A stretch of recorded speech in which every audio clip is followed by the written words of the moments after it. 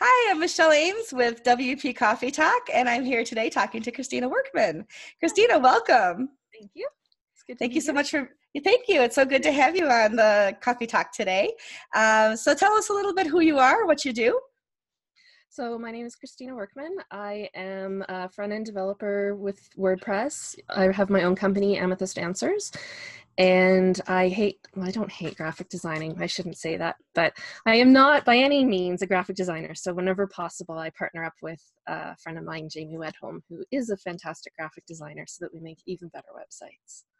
That's great. I always say that you should always rely on people who do things better than you so that you can be the person who does something better than somebody else and they can rely on you. I agree. Yeah. I'm sorry, I cut you off. What else were you going to say? I was just going to say, I really love being part of the WordPress community, which of course this is all about. And so I've been hosting our meetups locally for a few years now. I've been an organizer of our WordCamps, and I'm an organizer of WordCamp US this year. And Me too. That's how I know you. Yes. And I brought Kids Camp. Well, we'll talk about Kids Camp later, but Kids Camp as well. So yeah. And so when you talk about your an organizer of your local meetup and local WordCamp, where is that? Oh, in Calgary, Alberta, Canada. Yeah. Aren't you supposed to say A afterwards? A? No. Sometimes. Actually, in Alberta, it's more hey than A. And I came from Toronto where it was A, and then I moved here, and I think I've converted now to hey, but it sounded weird when I first moved here. So if it comes out, I'll know where it comes from then. Yeah. And apparently I do say a boot still. Well, some habits are hard to break, that's for sure. And I don't think I have an accent, but I'm told I sound very like I'm from Rochester, so I understand. Okay. You sound normal to me. Okay, well, you're the first person to call me normal in a long time. So show me your mug. Oh, my mug. Okay. This is my mug. And for scale, it actually is almost as big as my head. Is there a story behind your mug? There's a few things with it. My husband bought it for me because A, it's purple, and B, it's gigantic because when I sit down with the tea, I sometimes will drink it really fast, and I don't want to have to get up again and make a new one. So now I have like 3 cups worth in here. And I really don't like when I go to places and they give you those dinky little teacups. Like, what am I supposed to do with this? That's a sip. 2 sips and it's gone. May I have some more, please? Yes. So this way, and then another good thing, because mugs are important. You can't just get any mug, right? So this mug has a nice handle, lots of room for your hand, and I have it filled up to here. And it's perfectly balanced, easy to hold. I'm not struggling. These are important things to me.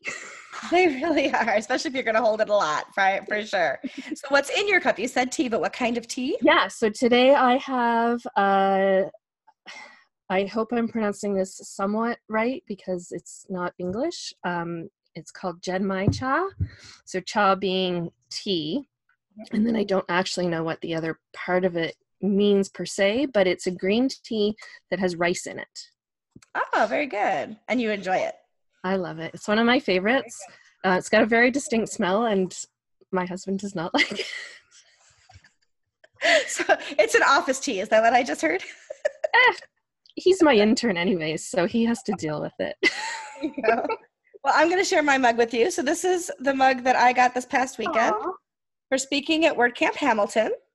Awesome. So it's got laser eye wapoo. Like there's actually a thing where, not on the mug obviously, but like there's an animated GIF where GIF, I don't know, I'm not going to get involved in that kind of, where his eyes kind of glow and that kind of thing. I'm not sure exactly what he does. He's some kind of cyber buddy, but this is my WordCamp Hamilton mug. I'm also huge on wapoo. Love wapoo. Oh, I love wapoo too. And it was Canadian, just like you. I went to Hamilton, Ontario. Yes. So I almost went to university there. Oh, very good. There's a lot of universities there, I noticed. And I'm drinking water because I have 3 podcasts tonight. And if I put coffee in my cup for each one of them, I would be awake still tomorrow morning. So I'm going with the water tonight. But usually I drink a nice breakfast blend with some cream and sugar. So just so you know. I have all kinds. I probably have at least 100 teas that I could choose from at home. Wow. That's a lot of tea. I have my main ones, and mornings are for like a black tea with sugar and milk, and then we can get creative after. Well, whatever the one is with the rice, bring a little of that to WordCamp US because I want to try it. I will. Yeah. Very good. All right. Well, so I asked you to tell me a little bit about what you do. Now tell me how you got started with WordPress. I love hearing everybody's WordPress stories because we all end up in the same place, more or less, right, with WordPress. Yeah. We all get here a different way. So how did you end up a WordPresser? I was trying to think, how far back in the story do I go? So I started a Reiki business, actually. I quit my corporate job and started a Reiki business. Wait, are you a Reiki master? Yeah, I'm a level 2. I'm a level 2. Awesome. Yeah. So maybe you can give me a tuning, a tune at camp too. Okay, so you were a Reiki. Wow, but I probably could. So you're a Reiki master, and you started a Reiki business. I interrupted you. Keep going. And then I just found it wasn't the right business for me. But I was meeting people in the business who needed computer help, and I was good at that. And so I thought, I'll just do this as an extra little thing. We'll see if it goes anywhere. And so I thought, well, I guess I should make a website for it. So I thought, I'm going to try to make my own website. And I'd heard about WordPress. So I went in and I made a site on WordPress.com. And one thing led to another, and people started asking for websites. And then I moved to self-hosted and just kept building and building and learning. And here I am as if I've been doing it forever. That's exciting. That was back in about 2010. Oh, so it's been quite a while that you've been working on it then. So yeah, but it all started with Reiki. Isn't that great? So do you feel like you put that energy, that Reiki energy, into all of your sites and everything that you do? Yeah, I try to. And I think it also comes through in attracting the right kind of client for me. And right now, in the last few years, a lot of my clients have been holistic or natural based, or in some shape or form trying to do good in the world, which is kind of that energy that I like to put out. So yeah, both in the work that I do, but also with the people that I work with. That's wonderful. Yeah. It's so good when you can have a synergy, not only with the client per se, but also with their project and their organization, their business. So it does feel good. It feels like you're in the right place at the right time and all of that good stuff. Yeah. That's exciting. Fantastic. And is that how you kind of got into organizing? And well, tell us that. So obviously the right place, right time probably fit into that too. So with organizing your meetups and organizing your WordCamps, tell a little bit about that. Yeah. So gosh, I think it was back in 2012 then. I was on meetup.com looking around and saw that we had a local meetup group, and I'm pretty shy until I know people, so I never went out to one. But then one day they posted that Edmonton, which is north of us, was having a WordCamp. So all by myself, I decided to go because I really like the idea of having some sort of conference to go to that is related to what I do. So I went all by myself, and I was really shy and introverted that weekend, but at least I went. I didn't really talk to many people, and that was my first WordCamp experience, and it was so amazing. Most things were like right over my head, but I did learn some things. And then the next year when I went, I understood more, but I still learned. And then the next year I went back and I was like, hey, I know these things that they're talking about. I'm already doing these things. So that's where I've got a lot of my learning, is between meetups and WordCamps. And so then just in being involved, I think once I came back from that one WordCamp, I did start going to meetups, and then just got involved in at our local camps that started in 2013. I offered to volunteer. And then I like to go on the registration desk, because then for a shy introvert like me, I get to just sit there and you come talk to me instead of me talking to you. It's a beautiful thing. Absolutely. Brilliant. And so, yeah, I started off volunteering. And then one year there was a call for organizers, and some people that I had met in the community had said, why don't you join? So then I did. And then the next year there was nobody left that was going to lead for our camp, so it would have died. I'm like, well, that can't happen. So then I stepped up to be the lead organizer, and and the rest is history. Yeah, and then with the meetups, I was sort of helping the guy that was running them, and then he had to step out for a little while, so then I took over, and here I am. Now, did I read in your bio too that you do some stuff with kids camps? Yeah, so I have, a few years ago, an organization started up, an Hour of Code. started in the States, right, but became worldwide really fast. And I was in physiotherapy at the time, and they had the TVs on, and there was a commercial came on for it. And I was like, oh, that's really cool. And my son was 6 at the time, I think. And so I went home and I looked it up and thought that's really cool. And so I approached the school, but they didn't really get back to me. So I ended up doing the hour of code using Scratch with my son and his friend that year. Mm-hmm. So he was in grade 1. Then that was grade 2. Then in grade 3, I knew his teacher from a previous job we had worked at before he actually had become a teacher. And so I approached him and said, hey, would love to do this with your class, if not all the grade 3s or the whole school. So we did all the grade 3s, and they loved it so much that the next year I went back and did all grade 1 to grade 4. There was about 400 kids, I think. And it was so, I love working with the kids because they're so energetic and enthusiastic. They haven't learned yet that they aren't, like, all of those biases, they're not in their heads yet. So, and they're all capable. Some of them pick it up really fast. Some of them need a bit more time, but at the end, they've all been able to do what we set out to do. And I think in grade 3, we did Flappy Bird, and they all had their Flappy Bird games at the end of it, and they loved it. So I got into sort of working with kids in Scratch, and I started created sort of a division of my company called Kids Code Force, and I started teaching at local community centers here. And same thing, they all loved it. So I was like, okay, we need to bring something to WordCamp that has the kids. And then I found out that some places were doing it already. And so last year we were able to bring Kids Camp to WordCamp for the first time in Calgary. And I think we had about 8 kids show up. That's really good. Yeah, we were really happy because, our WordCamps are only about 130 people right now total. So 8's a pretty decent amount. Yeah. And they loved it. So we got really good feedback. Full disclosure, half the kids were organizers' kids. But, that's how you get started. But this year... my kid doesn't ever want to do what I want to do, so it doesn't matter if they were organizers' kids. Mine comes, but he doesn't want to do the learning. He wants to be the teacher's assistant. Oh, there you go. So then this year we had 14 kids show up. Wow. And only 3 of the kids were organizers' kids.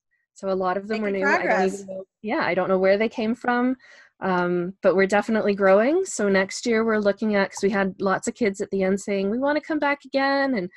And so we're looking at having 2 tracks next year, anticipating that we'll have even more kids. That's and amazing. Having some returning ones. So we'll offer something, because basically our kids camps have been focused on having them create, set up, and start populating their own personal blog. So that's great. Yeah. So tell me, on the WordCamp US team, which what are we called? Teams? The different. Yeah. Yeah. So we have like 8 or 9 different teams that we're all on. Which one are you on? I am co-leading the Contributor Day team. Ooh, exciting. And for those who don't know what Contributor Day is, what is that? So Contributor Day is an opportunity for anybody and everybody to give back to the WordPress project, no matter what your experience level, no matter what skills you have. And to that very point, here I am being a co-lead of this team, and I've only attended 1 Contributor Day, and that was the one at WordCamp US last year. I had no idea what it was going to be like, and I just successfully organized a local standalone Contributor Day in Calgary last weekend. Exciting. Well, I have a secret for you. Last Contributor Day at last WordCamp US was my first one, and I had no idea what I was doing either. So, and here we are, both organizers of US now. So, and I promise I will be at yours. Awesome. Pretty much nobody at our local one knew what it was about either, or what to expect. And we did have at least 1 person who has not even touched WordPress yet, who doesn't know coding, and came and was able to do some things, and she was so proud of herself at the end of it, and so excited. And we had I think about a dozen people show up, and same as Kids Camp, they were all saying, when can we do this again? Isn't that exciting? Yeah. Yeah. Wonderful. Oh, I just love hearing it. You're one of those people that I always say I drank the WordPress Kool-Aid. I think that you probably drank from the same pitcher I did. I think so. I started calling myself a WordPress fangirl. I love it. I'm going to have to adopt that as well. May I call myself that as well? Yep. That's fantastic. That's awesome. Definitely WordPress Kool-Aid I have had. So what's going on as far as like, what does it look like as far as the WordCamp US Contributor Day this year? Are you starting planning already? Is that something that kind of ramps up a little bit more as we get toward that point? Yeah, it ramps up mostly towards the end, but this year we're trying to make a really big effort in educating people more ahead of time what it is, and letting people know that they really can participate without needing to have certain skill sets. So we're going to be putting out some blogs about, so there's 18 different teams within Contributor Day from the Make WordPress. That's amazing, isn't it, that there's that many? Yeah. And so, I mean, some of them are things you'd expect, like core and design. And then there's things that, full disclosure, I still don't fully know what they do, like Tide. Like Tide? I know Tide. I don't know down there, but up here I joke, I'm like, that's laundry detergent. I know. I said, I'm not going to go on the team that I have no idea. Put me on the marketing team. I know what that means. Yeah. But then there's, like it's fun to say up here, if you speak any language other than English, you can join, like you can help translate and be on the polyglot team.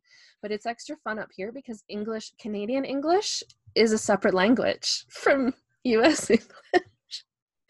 So I could literally translate. From English to English. I love it. And it's fun if if you really want to get into some fun stuff, there's Pirate English as well that you can translate into. Talk Like a Pirate Day. There is an actual Talk Like a Pirate Day every year, so you never know, that might come in handy. Yeah. One of the things that I think one of the reasons I'd never gone to Contributor Day before was, even as somebody who had designed 300 websites, I still thought, like, I know how to just like use themes and use plugins and everything. There's no value in me going because I would just sit there and watch and there's nothing that I could do. And that couldn't be further from the truth. Isn't that right? Absolutely not. I mean, there's also, something like the community team. Well, we're all part of the WordPress community. If you're at WordCamp, you're part of the WordPress community. So you're already kind of on their team. And the things that they need done are things that typically anybody can do. That's the team I participated in last year. And I helped organize a Trello board for a workflow, exciting. Which, has nothing, like, not that it has nothing to do with WordPress, but it's not your typical what you would think of for contributing, right? And at our local one, we had, as a group, we talked about some courses that the training team could work on, and we put together a whole document for them, and everybody that showed up was part of that conversation. And then some, like that one lady I said that didn't know anything, she helped out on the docs team in the morning and was literally copy, because they're moving all the documentation from one place to another. And so she helped with setting up redirects, copying and pasting the new URL into somewhere for the old URL so that it would redirect. And, it was copy paste and type in a couple of numbers, which anybody could do, right? Right. Even if it's you're not sure of, even core in that they need people's opinions, anybody, like people who aren't experts. So there's something for everybody. One of the other misnomers that I had was that if I show up at Contributor Day, I'm signed into something and I'm locked into helping forever or for a year, or that there's some kind of expectation. And that's not true either, is it? No, it's just for the day. And even within the day, because you're asked on your sign up form for your ticket what team you want to be on, and that's more just to give us an idea of how many people we're going to have in different areas if there's something that we need to sort of load up more on. And even within the day, when you get there, you go sit down at a table, but then all the team leads get up and talk about the things that they'll usually have tasks they want to accomplish that particular day. And so then if you decide, oh, that team over there actually sounds more interesting to me, you can get up and walk over and sit down there. Nobody's going to be offended.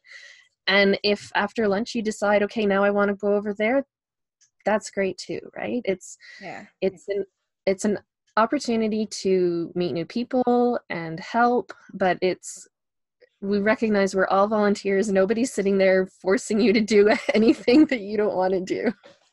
The only word of caution I would ever give somebody is you might fall more in love with WordPress, and you might fall more in love with the community, and you might end up volunteering a little bit more. It was the first time I'd ever contributed on Contributor Day, and I am very active now on the marketing channel, and I've been doing a lot of things with marketing. So, and I think that's part of how I ended up on the organizing team, was that my marketing skills came into play. So they know how to find you. They do. I don't hide well either, so. When you think back on some of the things that you've done as far as, first of all, let me ask you, have you ever spoken at a WordCamp or not yet? We just had our WordCamp earlier in May, and I say it was my first time speaking. Some people may say otherwise because I led the kids camp, and technically that counts as speaking. But to an introvert, it was talking in front of the grown-ups that was a little scarier, right? And it wasn't recorded for anything, right? But so this one, I was first thing on the first day, in the big theater, like our biggest of the 3 rooms, and I did a talk called Beyond the 5-Minute Install, which is actually a workshop that we ended up pitching to the training team as part of our Oh, great. As part of our community contributor day. So that was really great. It was about, there's lots of places to go and find out how to use WordPress once you, sorry. I don't know. Did you knock over your tea? Oh. No, I think a dog moved the curtains. That's okay. We like dogs too. So there's lots of places to find out, how do I create a post, like all the technical parts of working on WordPress, but there's not a lot of opportunities to learn all the things people wish they knew down the road, and things that they find out too late, like hosting and domains and then secure and lots of those kinds of things. So I talked more about. Was it fun?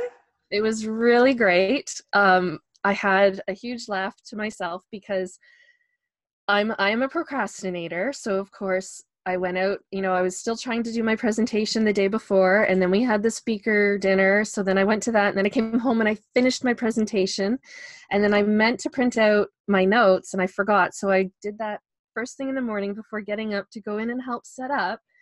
And I didn't look at them. I just printed it off, and I thought, I can fit 2 screens to a page because I hate wasting paper.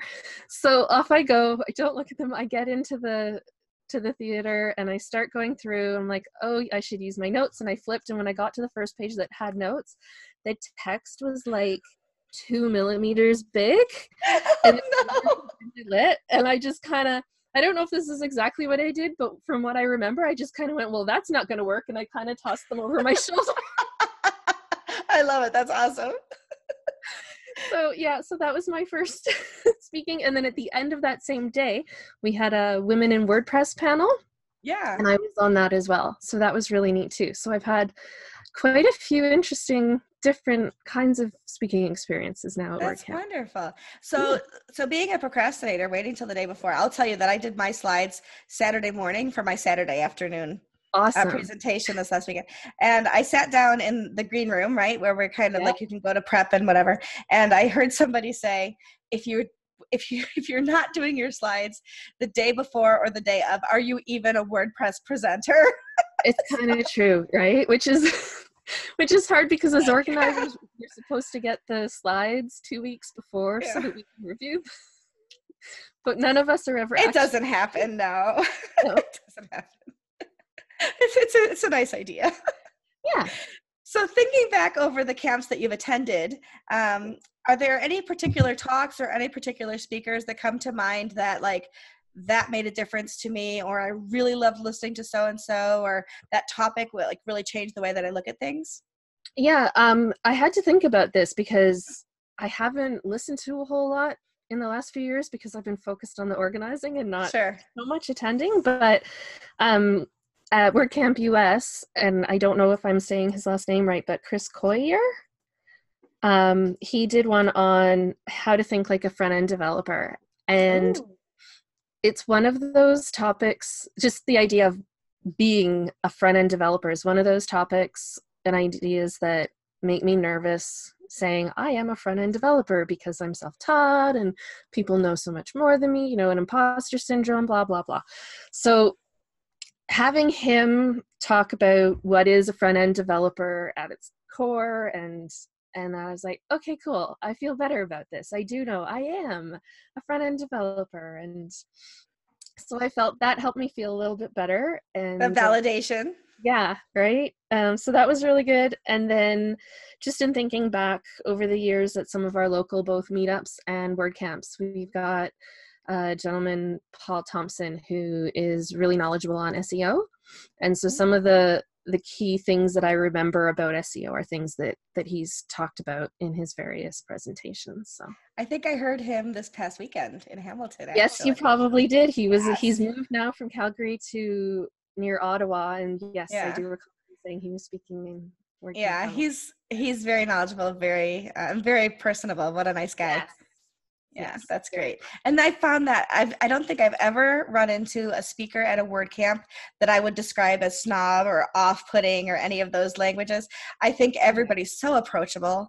And I think one of the things that a lot of people don't know is that speakers are not paid to be there. Yes. That nobody's paying our hotel bills. Nobody's paying our travel bills. We're not getting any kind of a stipend. We get dinner the night beforehand usually. Yeah. And we get exactly the same as everybody else besides. Occasionally there's a speaker gift if the budget allows for it, but that's not even guaranteed. And it's not expected, quite honestly. No, we do it because we love what we do in the community and want to give back, right? Exactly. That pay it forward, pay it back attitude that I see so much in the WordPress community is such a wonderful thing. Exactly. Is there anything I haven't asked you that you think, I just want to talk about such and such, or I want to tell her this? I know I didn't put that in the notes, so you didn't know I was going to ask that. It's okay if there's not. I just want to make sure I cover everything that you might want to talk about.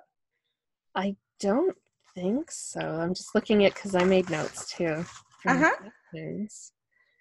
But well, if not, I'm going to go into our rapid fire questions. Are you ready? Yeah. Okay. So what are 2 or 3 of your must-have plugins? You could, 4 is fine too. But what are some of your must-have plugins, paid or otherwise? So I'm one of those it depends kinds of people. I am too. But for the most part, not necessarily a specific one, but security and backups are a must if you don't have that taken care of with your hosting, but not on the same server as your hosting. And even then, still, you should have your own backups happening. You can access them aside from anywhere else. So it's not so much, I've used a bunch of them and they've all been fabulous, just as long as you have something that is doing that. It's a must. And then I'm not really sure, but if you're doing e-commerce, then WooCommerce is my go-to. If we're doing courses, I like Lifter LMS. And then what do you use for forms? We have a battle of the forms here in Rochester where people are really, really committed to their forms. I'm not super committed. I have mostly used Contact Form 7, but I'm kind of having some issues with it lately and moving away from it. I'm starting to like WP Forms Lite. I know Gravity Forms and Ninja Forms are 2 that people go crazy for. My clients tend to be solopreneurs, not big budgets, so I try to keep things away from paid plugins if we don't need to. And Ninja Forms is usually just way more than what my clients need. So yeah, there you go. WP Forms Lite is kind of my new go-to forms one. Awesome. I'll have to look into that. I've never looked at that one. So yeah. What is one of the biggest WordPress mistakes you've ever made, and how did you learn from it?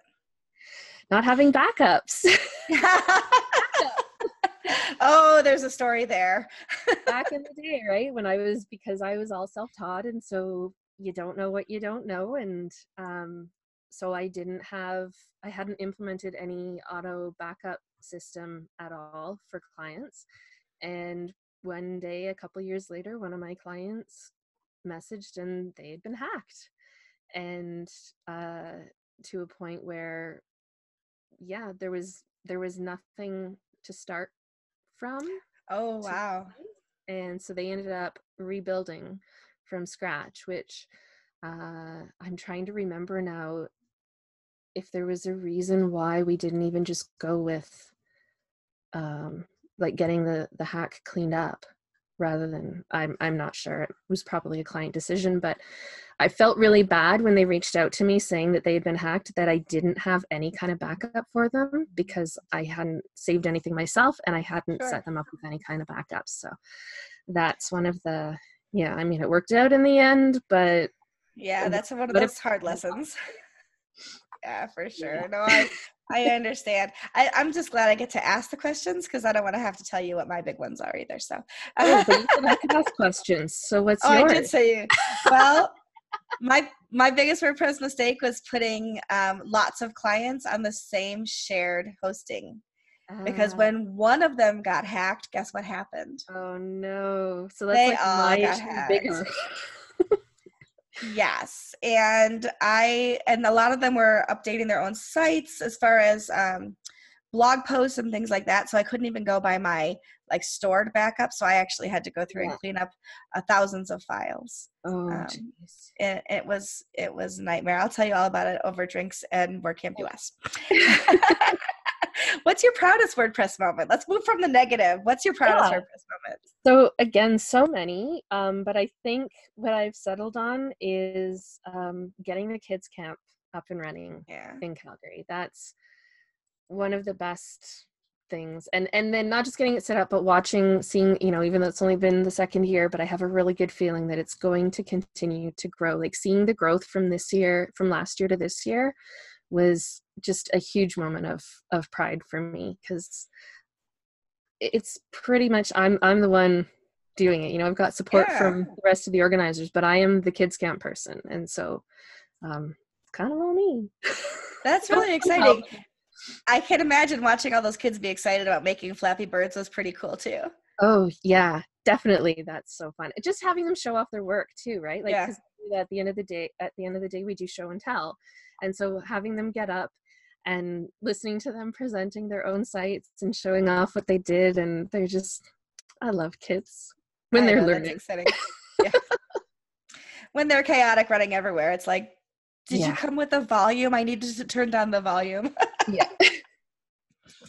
If you weren't working in web, what career might you want to attempt? I think I would want to do something with kids and learning. Maybe even working with kids who have some disabilities like autism. Let me rephrase that. Not necessarily rephrase that. I want to take back the word disabilities. Sure. Because it's not a disability, but that's how it gets referred to all the time. But kids who think differently and don't fit the system so much, I like working with them. And because again, with this whole watching kids learning how to do these things and seeing that anybody and everybody can, and so working with kids who struggle and who lots of society still sees as less than capable and less than, to be able to help them shine in the areas where they can shine, because they all have their strengths, and sometimes their strengths are way bigger than anybody else's strengths, right? So I like watching and helping with that. That's beautiful. I love that. What's something on your bucket list? My bucket list would be to travel to the UK. I've always, so my heritage is English, Irish, Scottish. With that white skin, I never would have known. I know, right? I'm as white as it gets. Somehow we landed in Montreal in French Canada. And you're glowing. But I've never been there, and I love watching Brit TV, and I would love to go. You know, my parents talked about taking us there when I was about 16, I think, and it didn't happen. And ever since then, it's what I want to do. Except I have a feeling you'll get there. Yeah. You're going to get there. I know you're going to get there. Probably via WordCamp. Probably. WordCamp London every year. I mean, there's an opportunity right there. I know I want to go there too someday. Maybe we'll make travel plans together and we'll be roommates or something. There you go. You never know. You never know. And one other smaller thing that I want to do is, what is it? You know when you can see it in your head and you can't find the word all of a sudden? Dog sledding. All the time. I can really? Hooked up, but I can't think of the word. You just want to yell, mush, mush. Oh, that's great. I want to go do dog sledding, see the dog sleds, and I think that would be pretty cool. I love that. It reminded me of that that phrase that says, if you're not the lead dog, the scenery never changes. Yeah. Be the lead dog. Be the lead dog. Tell us or show us a hidden talent that you have. I was going to show you and I forgot to bring it down. What is it? Tell us about it then. Coloring. It's my self-care practice that I do. Wonderful. Most days, but not always. And so I've really gotten into it lately, and I like to think that that I am half decent at it.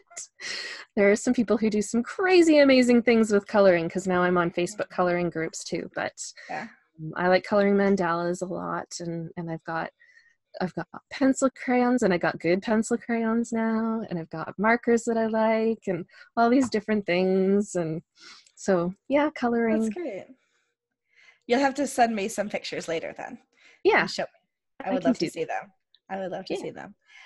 I was going to say, so tell us how we can find you. So where's your website? What's your social media? How can people find you if they want to find out more about you, what you do? All right. So first I'm going to spell the word amethyst because nobody knows how to spell it.